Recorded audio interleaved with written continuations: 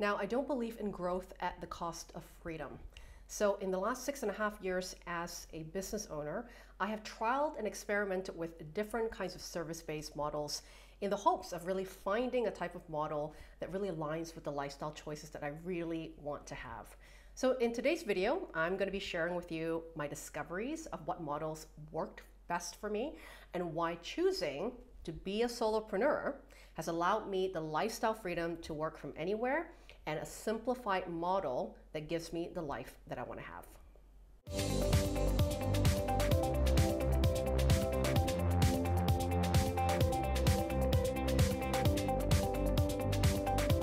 Escape the 9-to-5 and create your path to freedom.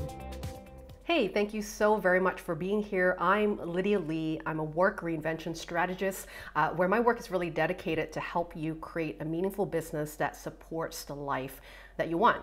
Now, if you're new here, big welcome to you, and don't forget to hit the subscribe button and the notification bell button to be the first to know when every new episode of my videos come out in this channel. That will ping you. We'll do something to make sure that you know to watch and get great value every single week from some of the content that I produce on this channel. Now, what I want to talk about today is really the benefits of looking at particular models, right, of work and entrepreneurship or business ownership models that could really be really important for particular lifestyle choices and the time that you may want to have and how you really want to work and how you really want to earn an income. But I want to talk about this also in the story of my own experience going through being a business owner for the last 6.5 years and really trialing and dipping into different types of hybrid models, different types of alternative ways to really find something that really suits the way that I like to work and also the lifestyle choices that I really want to have. So in the last 6.5 years, I have gone from being obviously I'm still a service-based provider, but being able to sort of design different types of models for service-based, my service-based model of a business, which has brought me to do a lot of one-on-one work. It's brought me to do things like one-to-many work, things like group programs, courses, retreats.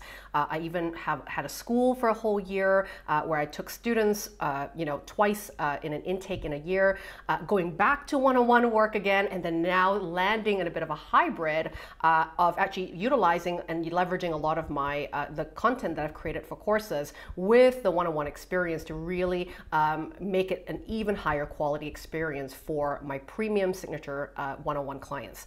Now, as I went through several models from hiring employees to having multiple full-time employees working for me to project-based employees, right, to partnerships with other business owners to create programs, and just being solo in the work that I do, this year and majority of last year, I've really focused on really excelling and doing better in the solopreneurship model of my business. Now, here's why I'm a huge advocate for solopreneurship. And keep listening if you're someone that is a bit like me, you're really looking for a minimalist business, you're looking for a simple business, a way that you can do really good work, provide for yourself and earn a good income, but not sacrifice time, balance in your life, and you're also like me, you're not interested to just grow for the sake of growing.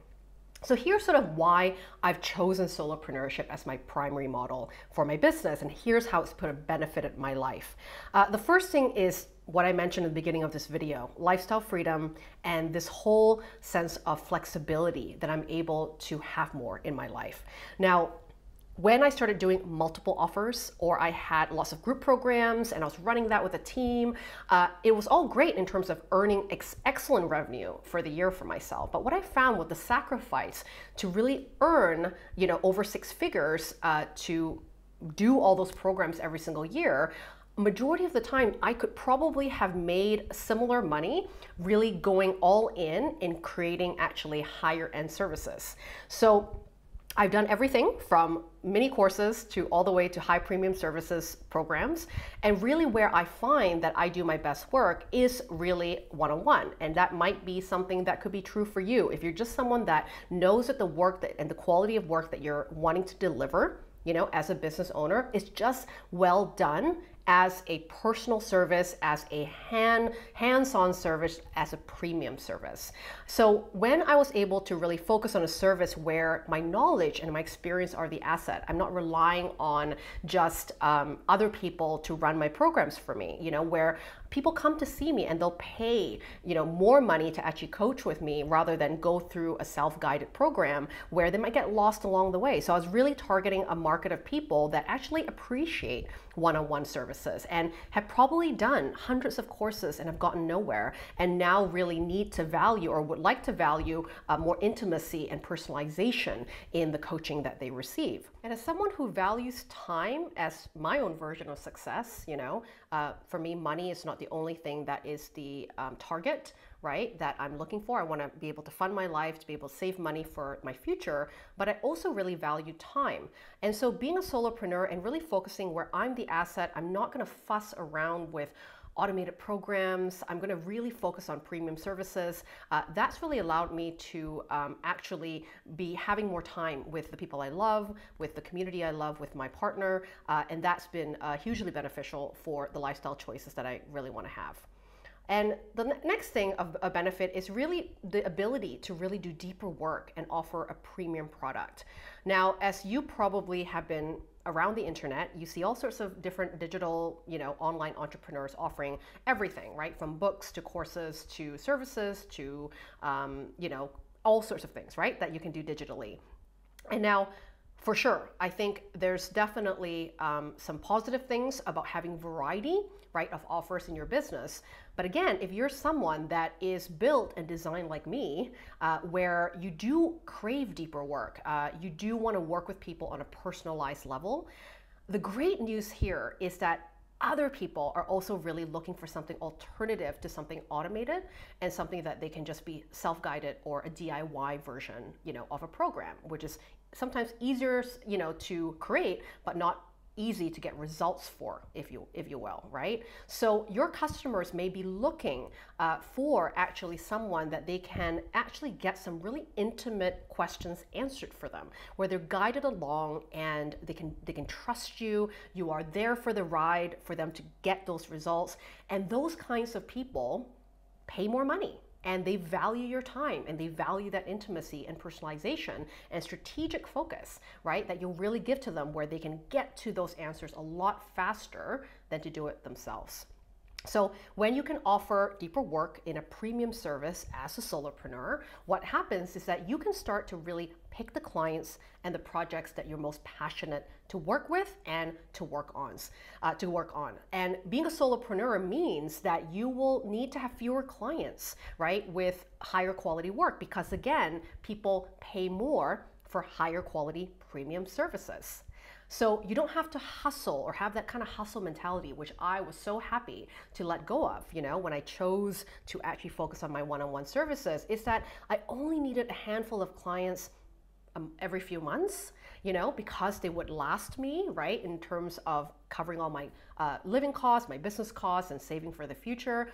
And what I really found was that I was able to have more time to take breaks for a whole month, not work for 2 months over the summer at times when I feel like it, because again, a lot of the deep work I do garners a higher cost in exchange for the services that I provide.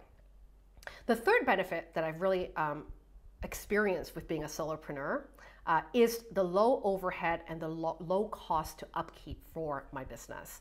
Now, as I mentioned, I have trialed all different types of things with hiring really great employees and excellent people that work with me on a full-time basis. But what I really realized, and this is just a personal thing that is more about my personality and my desires, is that I don't have any interest in managing people. And sometimes there is a difference, right? And where you can still run a people, not be lonely, and still get support that you might hire for in your business. But as a solopreneur business, you might actually hire, like what I did was hire based on specialty and expertise, where I would hire higher end people that I might pay a little bit more for, but I don't have to manage them, right? They really manage and take control of the parts of the project that I'm not good at, like the copywriting or the web design, right? Or some marketing things that I may not know how to do, right? That is sort of beyond my capacity of expertise. I hire as I need. And that saved me a lot of money without the pressure of needing to give a full-time salary to somebody every single month, when I might have different choices that I have every year for my business. So there's been times where, you know, I have actually needed for health reasons to take time off, but I felt bad for not being, you know, I needed to still pay my full-time employees. So I had to still fork out that salary while not making an income for the next month or two, right? So those decisions can be quite high pressure. And a solopreneur type of business really gives a little bit more flexibility in how you spend your money. Now, that's not to be confused with not working with people, right?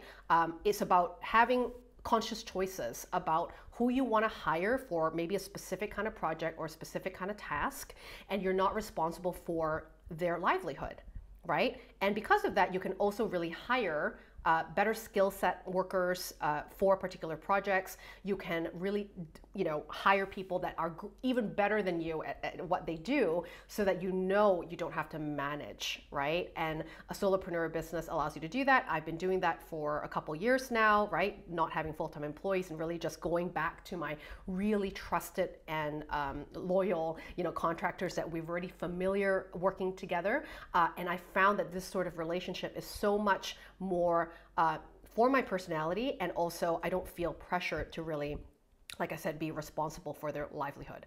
So in summary, I don't think I will ever be someone that isn't about the minimalist business or the solopreneur model. Knowing what I know in the last 6.5, almost 7 years of being a business owner, there are many things that I find really important in my life that are just simply non-negotiable for me these days. And so whether you are in a starting point of designing a business for the first time, or maybe you're watching this as you have developed a business, but you felt like the business have run you down, solopreneur model is perhaps something that you can consider, and something that's more simplified to actually start earning a living, where you are the asset that you can charge for the experience you have and the strategic focus that you really will give your clients, and to really just work with the best people that you're suited to serve, and not have to have that hustle mentality of just doing more and more and more in order to earn an income. And you can be calm and comforted knowing that a model like this can still earn you a great living while giving you time, balance, and giving you more flexibility to design your life or design your business around the life that you really want to have. Now, I would love to hear from you. Did any part of the benefits that I talked about in my own story and journey as a solopreneur hit a note for you? If so, let me know in the comments below, and let me know what you're most interested in to learn about being a solopreneur or transitioning your business to be more simplified and in a more solopreneur manner. Let me know in the comments below as well. And as usual, everything I create here for you really is for you. So your feedback and any questions or topic suggestions that you might want to give to me to film for the future, I'm always happy to receive them. Thank you very much for being here today, and I hope to see you in the next video. Ready to work for yourself but have no idea where to begin? I'll show you how. Learn how to create a self-employment plan with work you can love with the Work Reinvented course. It's time to stop wondering if there's a bigger, more meaningful way to enjoy your life and work. There is.